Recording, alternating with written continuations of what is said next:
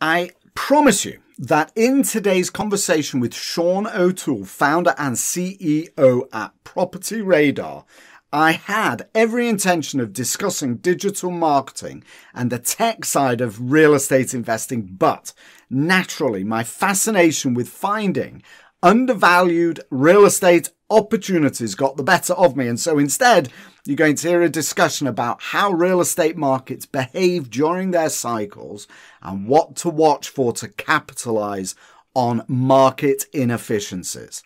Hello, Adam Gower here, and you are listening to the Gower Crowd podcast, real estate syndication in the digital age at gowercrowd.com. Sean O'Toole, my guest, is definitively a tech guy who discovered a love of real estate investing and found that there was a gap in the way that information was disseminated that made it really inefficient for him to find good investment opportunities. Being a tech guy, he created a system, at first to use himself, but eventually realizing he could monetize it to consolidate data into easy-to-consume visual format. Put another way, he created a platform that helps you actually visualize where the deals are and then allows you to drill down and get all the information that you need to actively pursue them.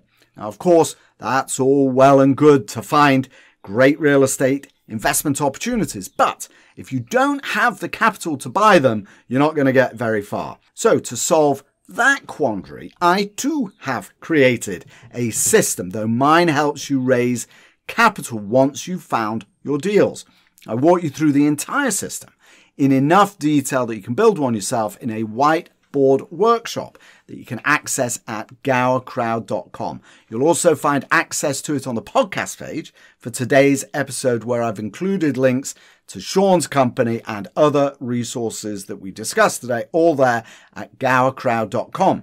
Now, in today's episode, you're going to hear a discussion about how liquidity in the market affects real estate prices, what indicators to watch for to find opportunities, why post hoc ergo propter hoc is a fallacy, enter Asterix the Gaul, and a whole lot more with my guest, tech expert, real estate expert, and Latin scholar, Sean O'Toole.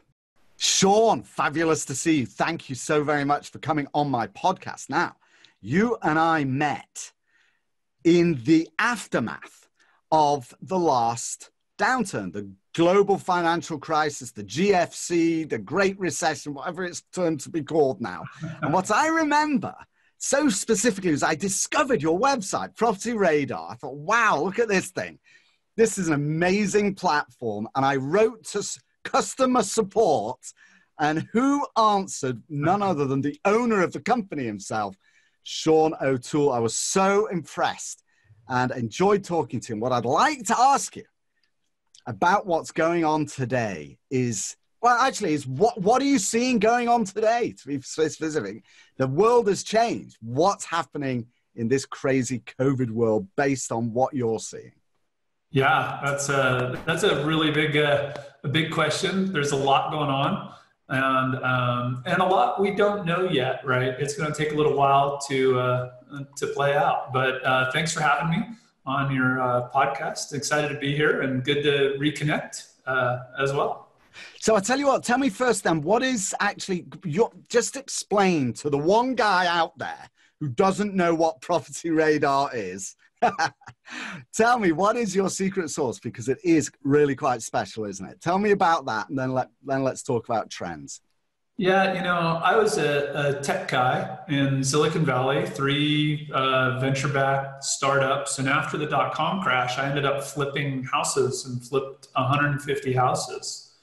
And, I always joke with all my Silicon Valley friends that, the best thing I ever did for my software career was to get out of Silicon Valley and work on solving my own problem rather than somebody else's problem.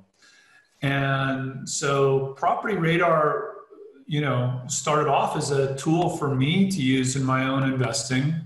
I realized how much value there was in public records and became an expert in public records and title and pulling that data together to help me identify and qualify opportunities. So we're public records data experts. And, if you do anything in the business of real estate, one of the best things about the real estate business is you can know every potential customer by name, and you can know lots about them, what size house they're in, how much equity they have, who their lenders are, all kinds of stuff.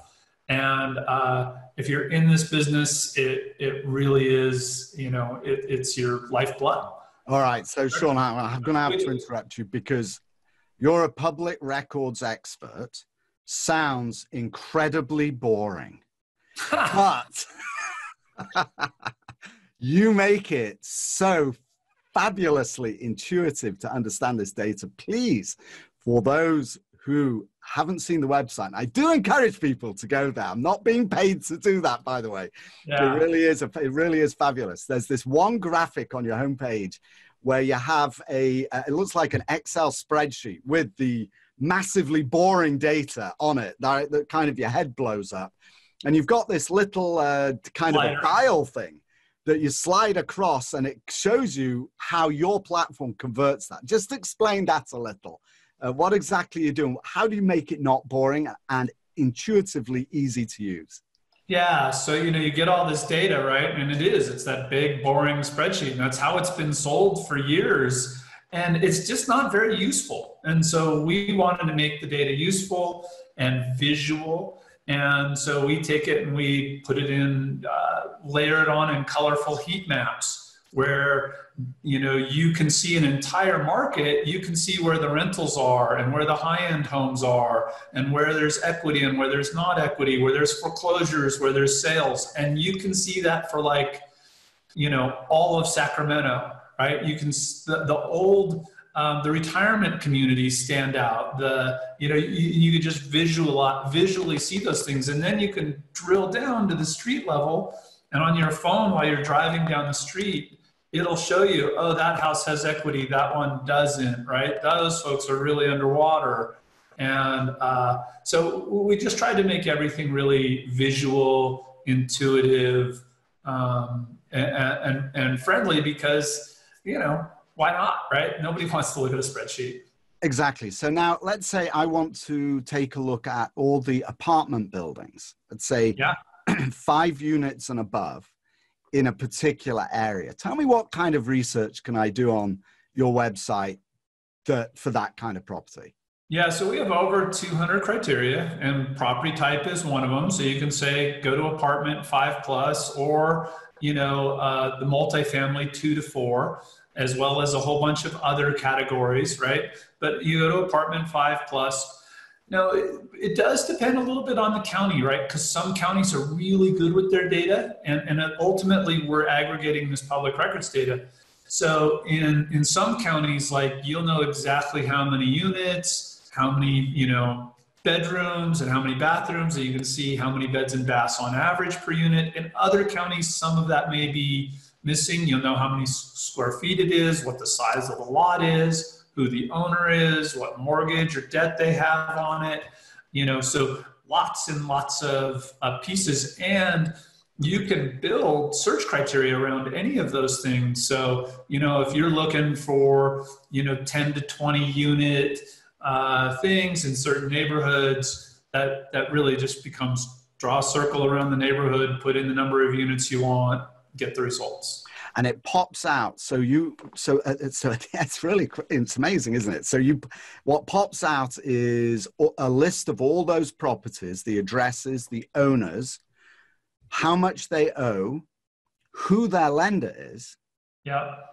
and their name and email address. Yeah, so we definitely pull in email addresses and phone numbers for a lot of folks. On the commercial side, right, a lot of those are held in LLCs. So there can be a little extra step there where you need to go look up who owns the LLC, and then you can get the phones and emails. But yes, for sure.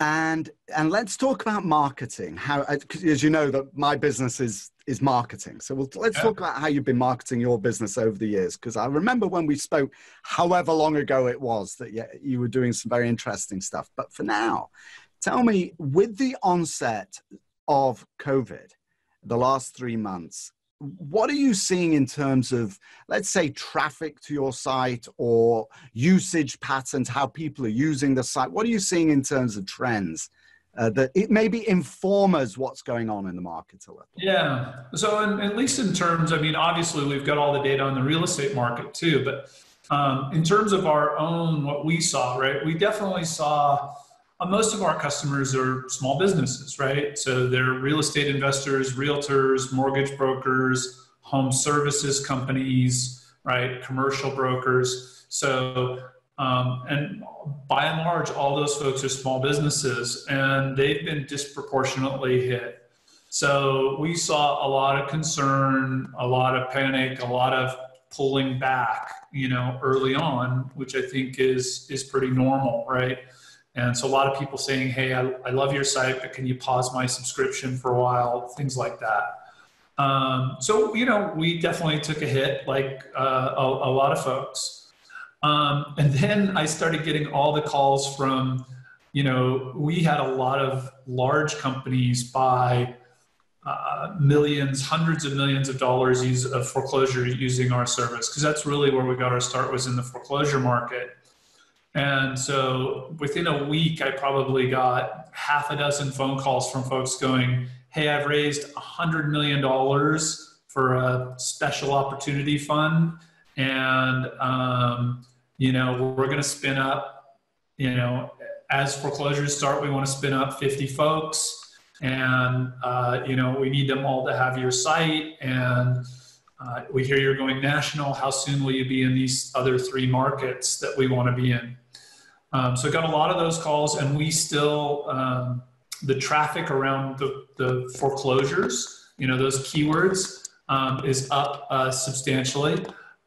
Foreclosures are not up substantially. They're largely in moratorium still, but a lot of interest around that. So that's some of what we saw. And then I think, you know, over the, you know, kind of the last 30 days, we saw people go, you know what, I need to get back to work. And so those folks that unpaused their subscription, they're back to work. And I think people are realizing, you know, in most markets, sale prices are up, not down in a lot of markets. Inventory's way down. Demand is down, but inventory's down more. And so if you want to buy right now, and there are still buyers, you don't have a lot to choose from, and you kind of got to pay full price. And we don't have motivated sellers at the moment. Why do you think that is? Do you think people are just hanging on and figuring it's just going to bounce straight back? You know, I think there's a few things, right? Like, you still need a place to live. Like, this is the underlying thing about the real estate market, right? Like, you still need a place to live, and we have not been building enough homes. So, okay, maybe you're in over your head a little bit on this house, but the lenders by and large are going to work with you on forbearances and stuff, right? You don't really want to go out and shop. You know, if you're going to downsize or rent, you got to go out into the world and go shop. You're probably going to shelter in place. That's what you're being told to do.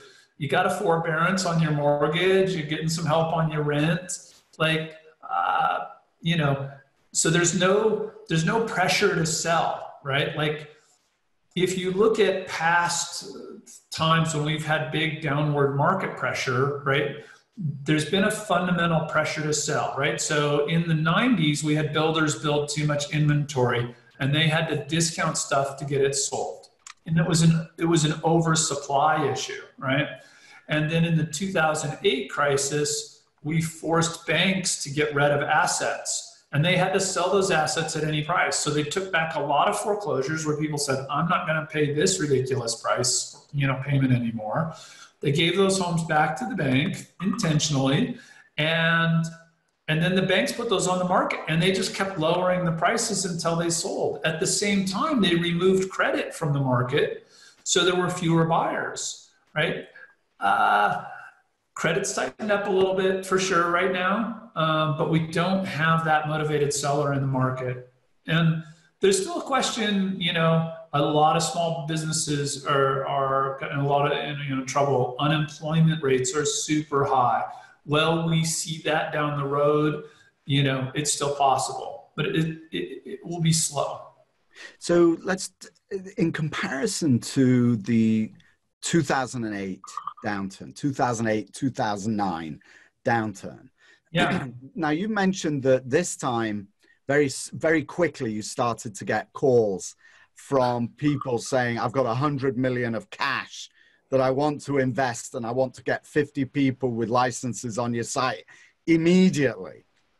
That sounds like it's a bit different from the 2008 downturn. Tell me, just describe what you saw then and how it is different now. And what I'm really headed at is, what is the degree to which there is liquidity actually in the market that may keep these, prices, that may not force prices down?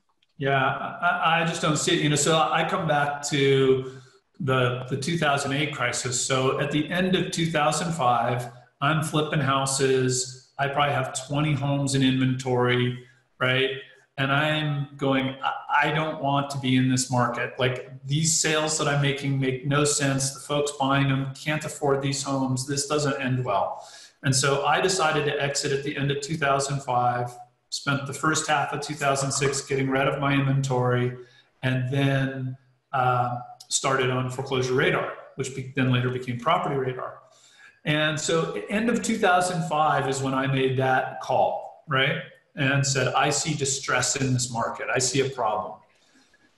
Mid 2007, Ben Bernanke's still saying, hey, it's just a subprime crisis. It's not going to be a big deal. We've got it, constrained. Don't worry about it, right? And it really wasn't until September 2008 that people went, oh crap, we've got a problem, right? So 2.5 years later, 2.75 years later, right, before it really blew up from where many of us first saw it. And then the money really didn't come into the market in terms of the Blackstones and the Waypoints and the rest until 2009 and into 2010. So that's another year plus later before they even identified the opportunity. Right. And, that's a year after there's blood in the streets. Plus, there were far fewer, there were no small investors, or very, very few early on. It really was a slow build before it reached that kind of frenzy point. In California, we always talk about the 40 thieves, right? Like pre 2008, there was probably 40 real trustee sale buyers in the state of California, right? We probably had around 10,000 active trustee sale buyers as customers at the peak. So you went from 40 people doing the business to 10,000. That's incredible. Yeah. Goodness me. All right. So then what's happened since then? Tell me what's happened since then, and describe the pattern over the last 10 years then. Well, so, what we are right now is we're in a period of crisis followed by reflation, right? So we had a crisis in 2000, the dot-com bubble, which I felt very personally because I was definitely a dot-com kid, right? And then that was followed by reflation, right? So the Fed came in and reflated the economy. A lot of people said that would lead to inflation, but when you've got deflation plus these monetary policies, if done right, they balance each other out and you get reflation without inflation. That's what we saw after 2000. That's what we saw after 2008. And that's what we're seeing now, right? So unfortunately, it's getting a little bigger each time, and it's increasing our sovereign debt and our overall debt levels each time.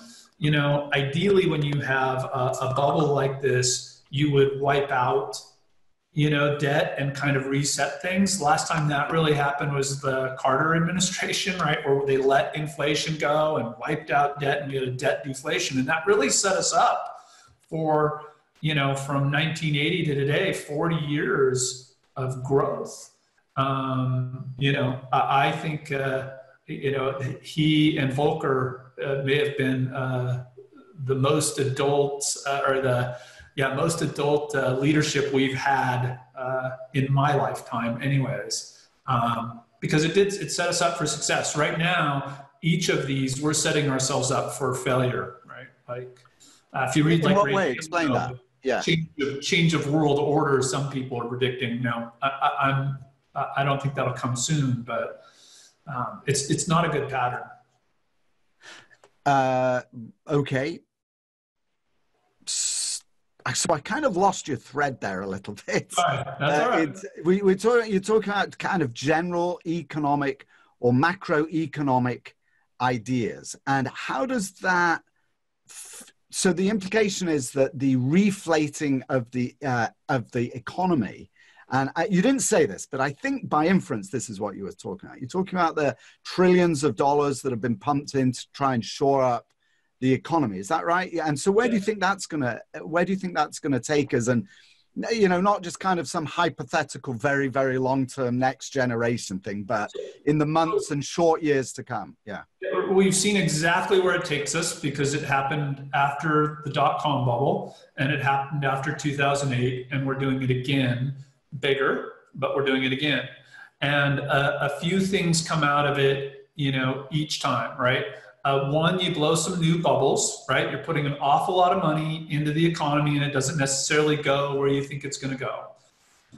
Generally, it's very bullish for assets, right? It can take a little while or whatever, but these reflationary policies tend to be good for real estate. They tend to be good for stocks, right? They tend to be good for exotic cars and art, right? They tend to increase the wealth gap, right? Which I think with the protests and stuff that we're seeing going on right now, we're seeing some of the aftermath of that, right? So that's one of the downsides of this kind of reflationary policy, right? Is the money doesn't go always where it's intended. And for those guys sitting on a big cash that can take advantage of, the things that the wealth gap's going to increase. And what do you think the impact of that is going to be on commercial real estate? I mean, I would like to ask actually, what do you think should happen? But now we get into really serious hypotheticals. But based on what there is going on, for real estate, right? We can get, there's a whole bunch of things we can look at, right? So on the demand side, right, we're seeing an increase in work from home. Right? So good for residential real estate, bad potentially for office, right? Like some of these things are just fairly obvious, right? I think we'll see people have just spent a lot of time in their homes for the first time, right? A lot of people don't spend time at their homes. They get up in the morning, they go to work, maybe they go work out, they go out to dinner, they come home and go to bed. And now you just spent 24 hours in a place that you've really never had to do that before. And I guarantee some people are looking around going, oh, what am I doing in this dump, right? Or whatever, right? And why am I in this city when I can work from home? And why aren't I living where I want to live in the house I want to live in, right? That's going to create demand for some product and create, supply for other product, right? Like, I don't know that I would want to own high density housing in urban settings right now, whereas probably desirable rural suburban areas, right, are probably going to get a lot more popular in the coming months. So we can kind of just, we can walk through these things kind of logically, like, so a move from density to less density is likely, right? I think on the demand side, we're also, just like we saw people sit in houses they may not like anymore, they may be sitting with somebody that they decide they don't like enough to spend this much time with. And I think we'll see household separations, and that will increase demand. I see more things on the demand side, the increasing demand, that I see increasing supply. So that's where I don't expect to see a big downturn. Maybe in certain things like high density urban, you might see an oversupply and a price drop, right? Rents are down in San Francisco right now, as an example, like 15%. Whereas you're seeing strong rent demand in more rural or suburban areas. So I think all these things are, you know, if you think them through, they're fairly obvious. And Sean, do you track this kind of thing on your own website just to kind of keep in touch with what's going on?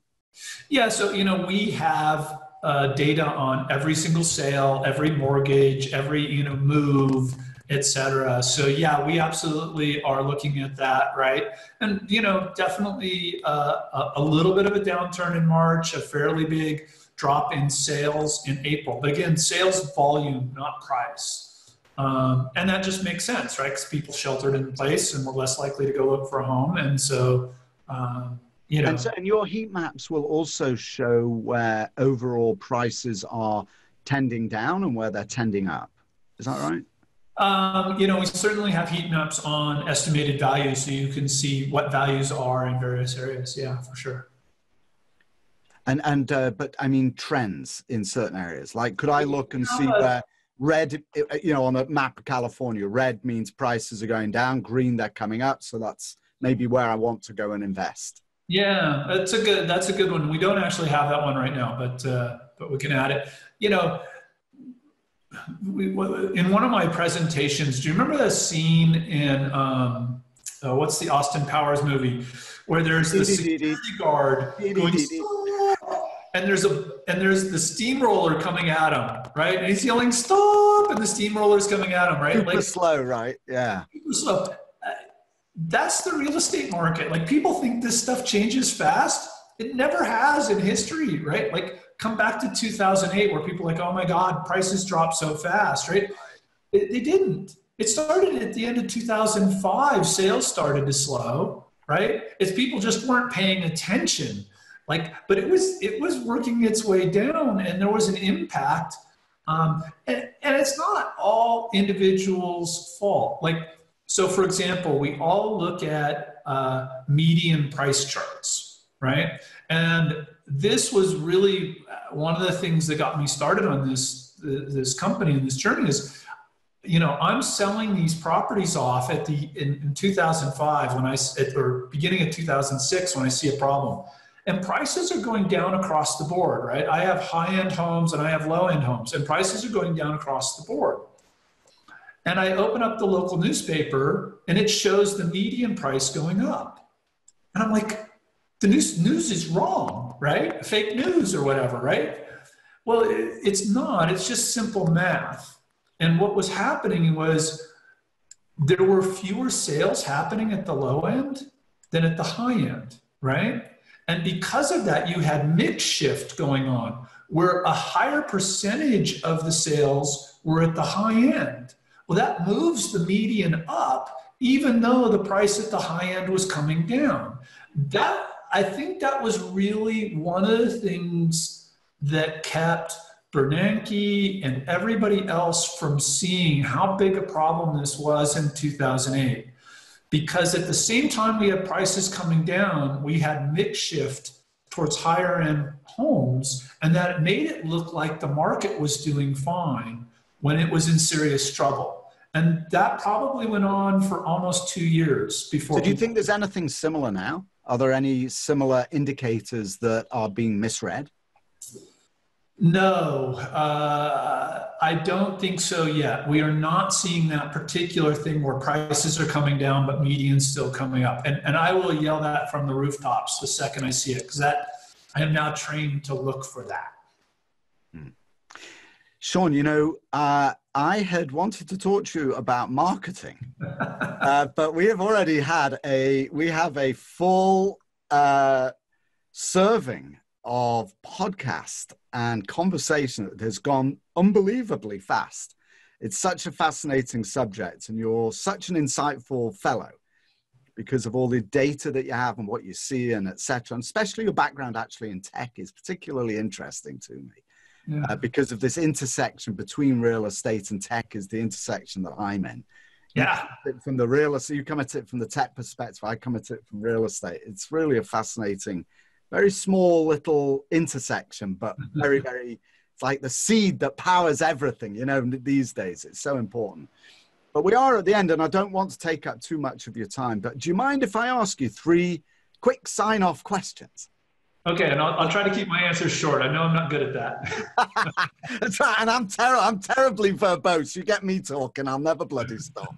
All right, so 3 quick sign-off questions I ask all of my guests. And I'm going to ask you this as a tech guy. So what key daily habits, and actually my interest is particularly in the online world, right? So you're sitting there in somewhere, the middle of nowhere, I'm fairly sure of it. And you've been there for a long time running a business. It's amazing. That's exactly what I do. So you are very much a remote worker, right? Your world is online. So what daily habits do you have that keep you successful online? Daily habits of keeping successful online. Unfortunately, I'm of the age where I'm still email centric. And so one is I treat my inbox as a to-do list, and I do my best to have it cleaned out at the end of every day, right? I don't want to leave open conversations. And it doesn't always happen, but that's the goal. And to try to get back to folks, especially right now when we're remote, right? Responding and getting back to people, I think is super important. It's hard to do it, especially across all the social channels and stuff, but I try to get back to folks. Second question, what has been the hardest lesson you've learned online, including social and kind of just your online world? Online world, hardest lesson.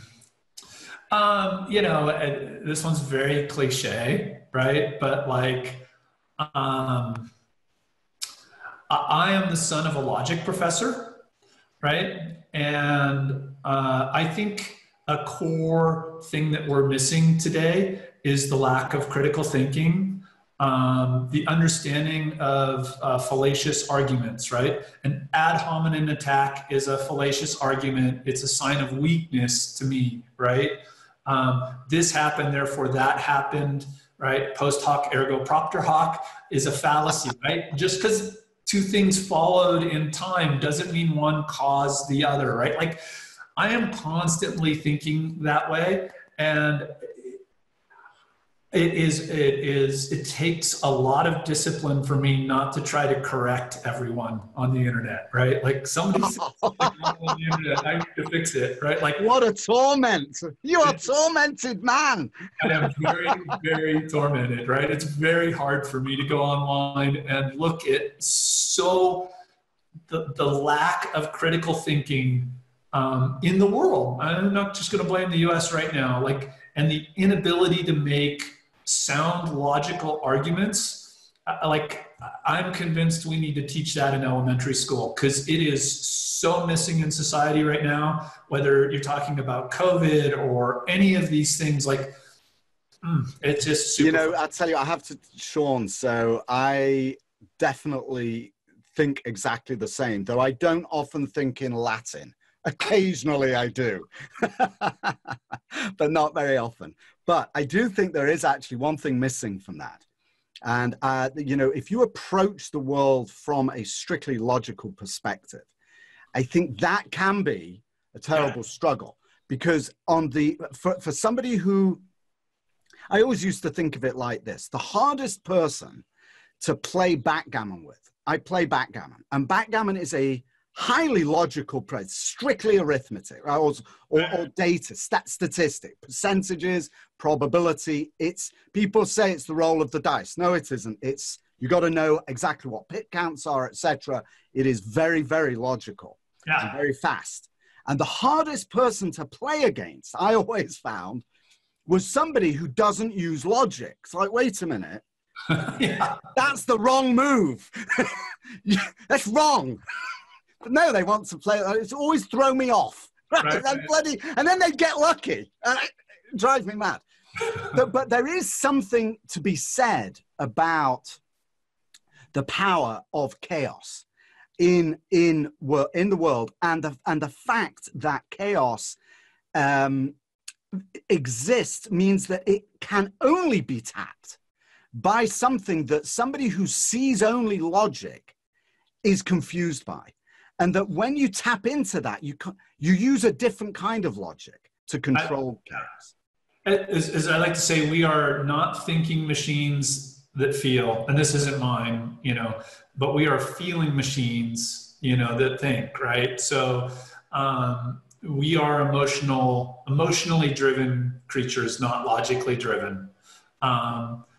So I fully agree and respect that and understand that. And, but boy, it would be nice if there was, logic will help us get to solutions and help us find common ground.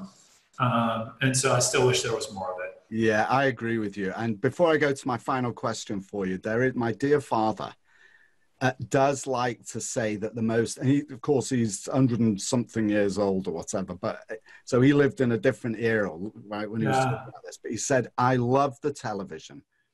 He said, I love it because it has this one amazing button on it that when you press it, it goes off. That's what he said. So the best way to avoid it all, switch the damn thing off. The heck. Life will go on. Life goes on. My last question. Advice for somebody, right. So thinking back to real estate, advice for somebody looking to invest in commercial real estate today. What advice would you give them?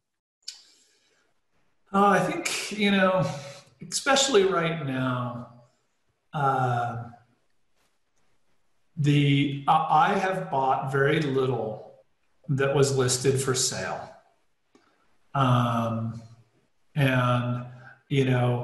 Usually that best property, the thing that you're most excited about, is not the one that's currently for sale or on the market. And for example, I wanted to buy apartments, and rather than I did look at what was listed, right? Because that's obviously very easy, but I knew the market I wanted to be in, and I identified every apartment, and I reached out and talked to every single owner and kind of found out what was going on with them, whether they were interested in selling or not, and ended up finding somebody who's like, I don't want to deal with listing, and I am thinking about selling, and we had a good conversation and found an agreeable price, and I got a property that I wouldn't have ever gotten. So embrace the off market, right? I think too many people constrain their view, even when I'm even where I'm sitting right now, right, off market. I love my location, and I would not have found it if I'd constrained myself to what was listed for sale. Sean O'Toole, PropertyRadar, thank you so very much for your time with me today. Yeah, it's great. Thank you. Appreciate you having me. That was founder and CEO of PropertyRadar, Sean O'Toole. I've included links to Sean's firm, PropertyRadar, and his online professional profiles on the podcast page for today's episode at gowercrowd.com, where you'll also find access to the Investor Acquisition System Master Course that you can roll in so you can raise money online for your deals no matter what you are investing in. That's all there at gowercrowd.com. All right, that's it. Thanks so much for listening, and thank you, Sean O'Toole, for your time with me today. I do hope that you like Asterix as much as I do. That's all for this episode. I'll see you next time, and in the meantime, stay well, and for now, this is Dr. Adam Gower signing off.